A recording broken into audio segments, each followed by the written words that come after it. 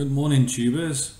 It's Farron here, and I've got an in-depth review on this box set from Games Workshop, Deathstorm, the Shield of Baal.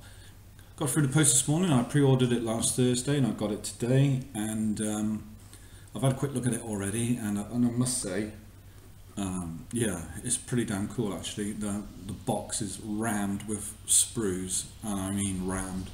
It was actually, the top of the lid was bulbous, so. Yeah, you get a lot for your money. I think £75 to what I paid was, I thought was very good, to be honest with you, because if you add up all the individual costs of everything that's in the box, it comes to around about £240. So if you're just starting out with Warhammer 40,000, I would say this would be the kit for yourselves to get. It is a limited offer, mind, so get them quick while you can, because they're more likely to be sold out before Christmas is even here. But what you get in the box is that you get your Tyranid force, and you get your Blood Angels force. You get I think it's a 20 or 40 page supplement with it, mission book, the 7th edition mini rule book, templates. I haven't seen any whipping sticks though. A bit disappointed at that, but never mind. Anyway, I'll get on with it, showing you guys the contents. So I'm just holding the lid in my hand here, just for all intents and purposes of the intro of the video. So here we go. Right, let's get rid of this. Okay, first sprues I'm going to be looking at are the Tyranid warriors. And first off, we got on here is basically the arms and bodies of the Tyranid warriors. I've actually ordered an additional set of these off eBay. Got them for 13 quid, so I think that's a pretty damn cool price, to be honest with you. So the detail in the weapons, I don't know what the weapons are called. Maybe you guys can actually tell me about that. But yeah, let's spread this out and have a little bit of contrast. There you go. So yeah, the detail on the parts, on the scythes, the claws, it's just brilliant. I mean,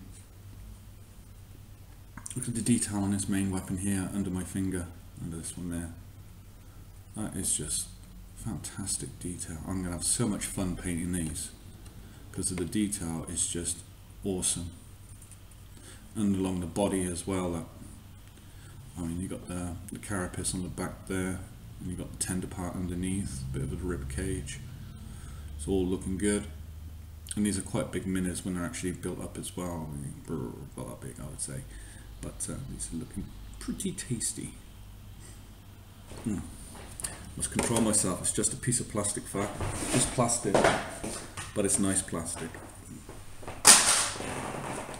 And then on the second sprue, basically two small sprues still joined together, and these are your heads, parts of your bodies, main weapons, and lots of accessories. I mean lots. There is oodles here, so it looks pretty damn fine. I mean, it's like one of the head pieces there, and there's really nice detail on those teeth. And then you've got the top of the head there, call it the crown.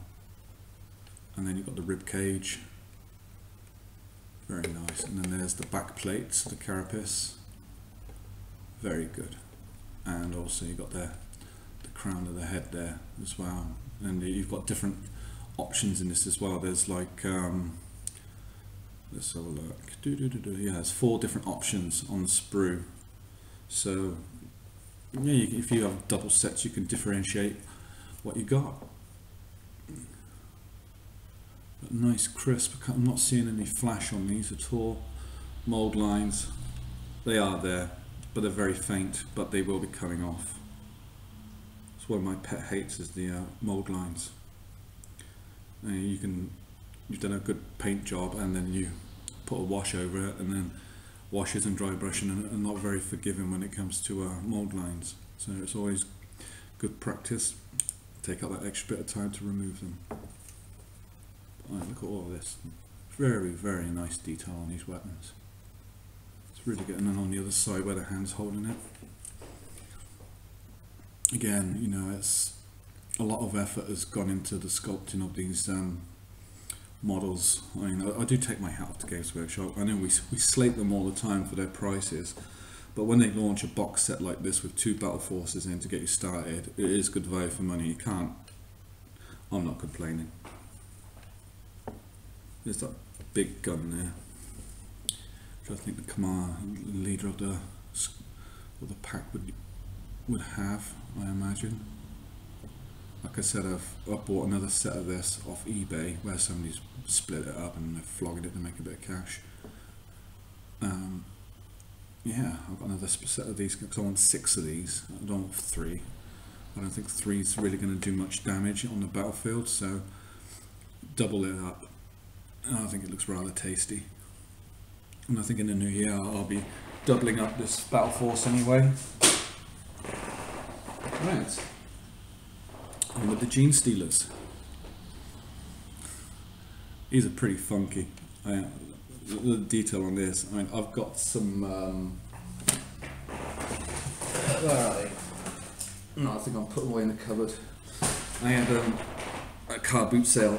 I bought some 12 Gene Stealers for £1, and they must have been what came with the original Space Hulk game when it first came out. And comparing them, looking at them now, if memory serves me right, compare it to these new ones, oh, they're just like kids' bloody Lego bricks in comparison. I mean, the detail on these ones now, I mean, you've got separate armor plates to stick on the shoulders and all that now, which is pretty cool, and a lot of options. You know, it's got like a lictor head there on there, and then you've got one here which looks like a xenomorph head. It's got like a mouth on the end of the tongue, and then you've got like a spiky tongue on this one, and then this one's got a rather large pointy thing. Looks like 3 spearheads coming out of his mouth, and then you just basically all on here, you've got like mouths open, different positions, and a closed position on that one. And the limbs, the arms, etc. Really nice. I have no idea what that is. Maybe you can use it for an objective marker or something. I don't know. It doesn't look like part of the actual Gene Stealer itself. It looks something completely different, but it looks cool. And then you've got all these, I don't know what you call these, spore mounds, I guess. Maybe in the game you can use these as objective markers for your force, because you've got 2 sets of these. You get 8 Gene Stealers, and so I can see them now. Yeah, so there's basically this sprue is just duplicated.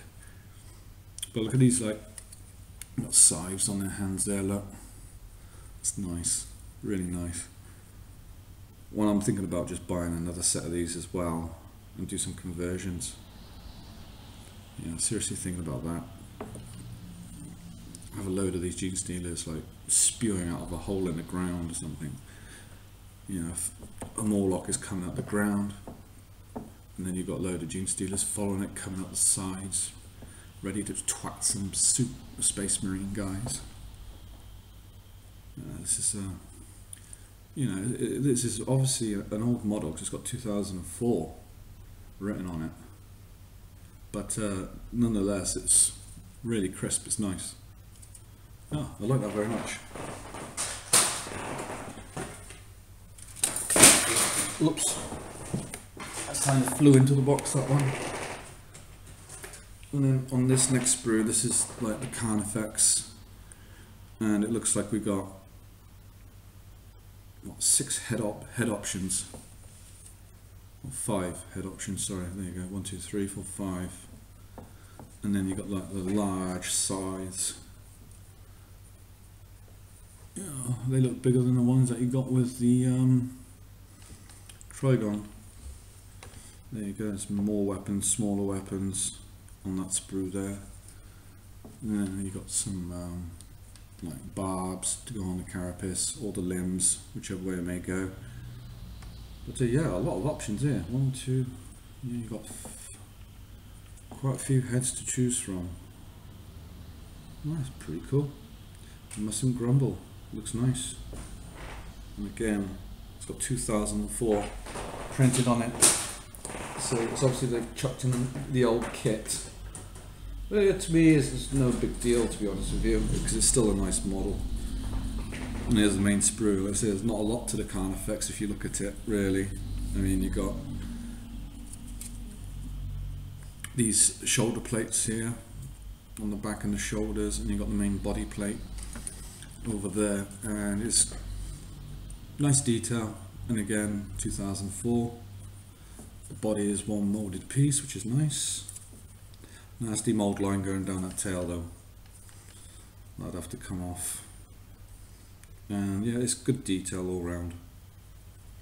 Even if this actual model is 10 years old, you have got a lot of wow, I never noticed that before. You've got like all these pits on the top there. Oh, that's pretty cool. Oh, I like that. Oh, imagination's running wild now. So yeah, it's quite a big model as well, because you think this part here has got to attach onto there, so you're going to have a model, you know, about that big, you know, about 5-6 inches long. So and maybe a bit longer with the talons on the front, but looking rather good. Nice. And to finish up, I think we've got some more parts for the Carnifex here. These are just weapons and tubing, and again on these weapons here, nice detail. Some more spikes, breastplate there with a brain on it. Oh yeah, I'm gonna have fun with this. Right, and then I think this is the last sprue, which is the new Broodlord. He is moulded in one large piece, and very nice detail indeed. So from there to there is not a very big mini, but look at the detail that he's got underneath that rib cage and the skin pulling tight underneath his neck. Got a gaping mouth open there. Got two choices by the looks of it, which is nice. But no, it's not. It's just too hard. My mistake. And then you got here the this part of the base which he is standing on. Oh, look at these. Oh, that is just menacing. Oh, and they're quite sharp too. The mold lines going around this part here, which is easy to clean up. But the detail is nice. Yeah, I love it. Oh. Okay, next we're up is the Blood Angels. Is Captain Killian, whatever his name is, and yeah, it's pretty nice detail on here. I mean, look at this detail on the front of his armor, the chains and the cloth hanging down, and then we've got these like these pendants, a little teardrop jewel there. The detail is exquisite. And it's really nice on the back of his, on this section of the cloak, which is nice. Then you've got basically his weapon that he's holding, a bolter with a telescopic sight on it, or a laser sight. Back piece of his Terminator suit, large thunder hammer, a bit of iconography to go on the top there, and really good detail on his mush. Get that to focus. Come on, focus. There you go. So yeah, some really nice detail on this on all of these models. And these new minis that they've put in with that is pretty good too. We've got the Terminator sprue. I guess this is going to be like an objective marker. This thing here, I've got no idea what that is. Some nice detail on these Terminator heads as well, because you've got like he's got like some sort of infrared sight on his eye there, and then you've got 4 other standard Terminator heads. Shoulder pads, again, very nice detail. Get them in the shot. There we are. Yeah, loving it. You've got some sort of, I don't know what they are, some sort of baton, I don't know, choir boy whipping sticks, I have no idea. Alright, and these are the guys with the jetpacks. Wow, that is a lot of stuff on here. I mean, loads of heads, individual purity seals. There's probably just the one in there, but there it is. One purity seal. They're easy enough to make out of green stuff. But oh, look at these nice shoulder pads there with the scroll draping down. And you've got Blood Angel teardrops hanging off the edge. Yes, very cool. The detail's pretty good. When was this made? When was this published first? 2009, so you've got 5-year-old model kit here. But still, for 5 years ago, yeah, pretty damn fine work. Some nasty mold lines on here though. Just see them now on the edge of this chainsaw. Won't be able to see them on the film here, but I can see them. There's a bit of cleanup to do on these, not a lot, but just a little bit. But with the backpacks and everything, no, this looks a lot of fun. Yeah, I look forward to doing these. Next change from Space Wolves. Look, we got banner. Okay, and we've also got rocket launcher as well. I'll be using that. You've got a big melter, auto cannon, bolters, power fists with chainsaws. Got some nice detail on this shoulder pad here for the bearer. It's pretty damn cool. Oh, that's a cool head. Baldy bloke. I like the baldy blokes. They just look grumpy all the time. Come on, focus if you will. Oh well, never mind. But yeah, pretty damn dandy. And the last sprue is the Dreadnought. And again, how old is this one? 2010. Okay, fairly recent really, so 4-year-old and almost 5 years old. But the detail on this is pretty good. I'm quite, oh, this is really nice actually. You can have a lot of fun with this. A lot of detail here, look. Top part or front, wherever this may be on the actual Dreadnought. But it looks absolutely marvellous. And then you've got all these icons on top of the well, the face and the back of the unit itself. That is really nice. And looks like you've got an option there as well. So you've got a choice of two. Well, choice of two fronts, so you can have like an open front or a closed. Interesting. That's very good, yeah.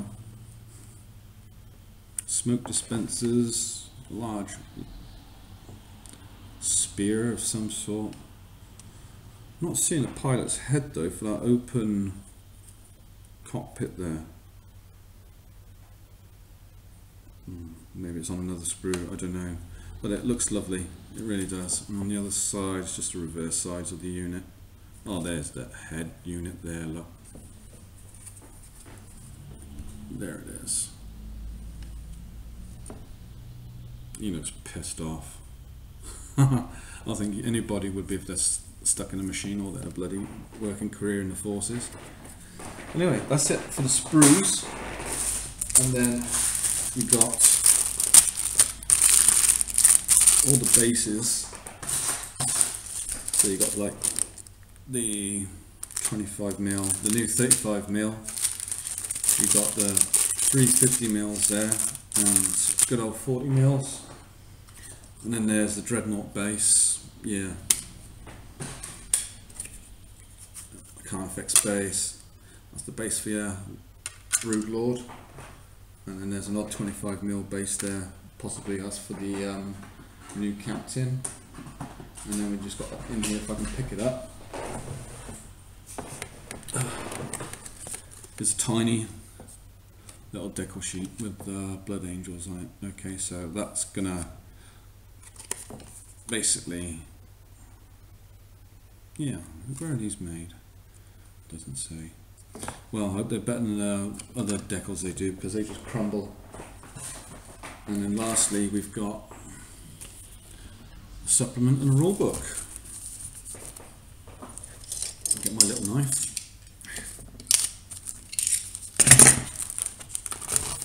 Oh, it's crumpled. Mother fudge. Oh, that's pissed me off.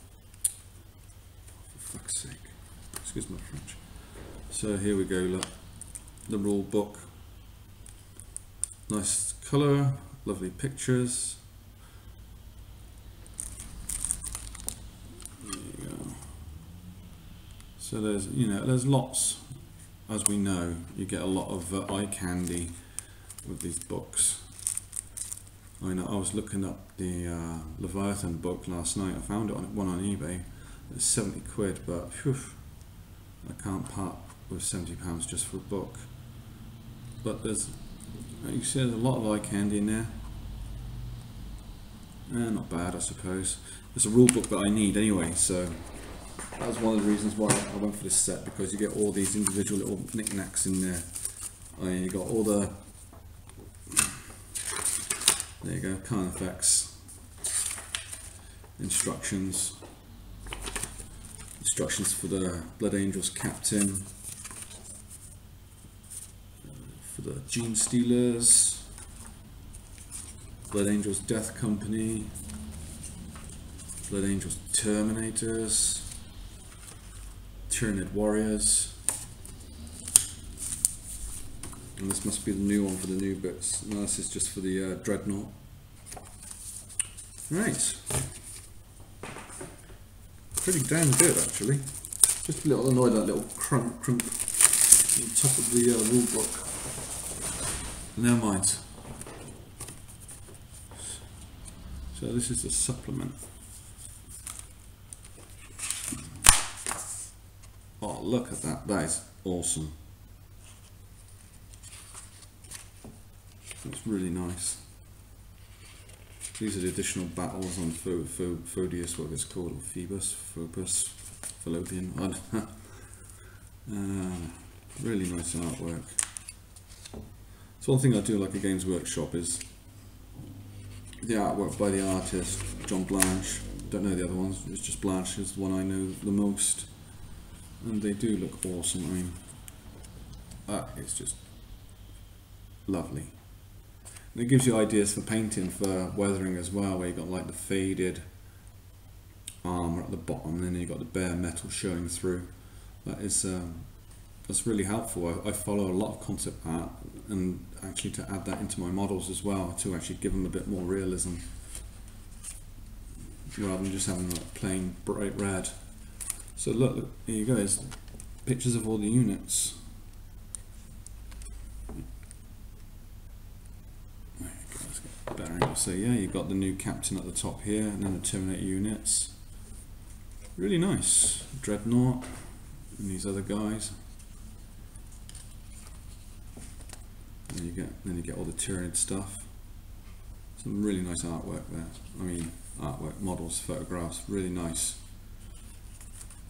Gives you that inspiration to actually, there you go, look, see that? There's all the scenarios now.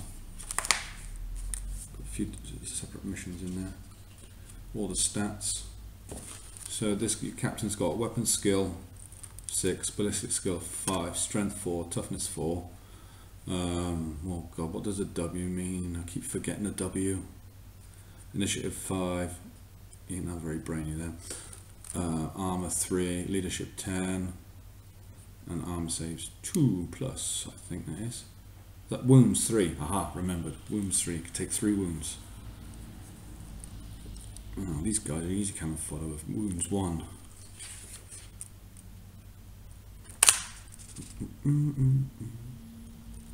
What lovely, really nice artwork.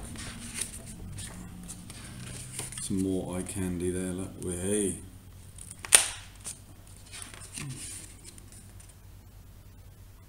£170 points.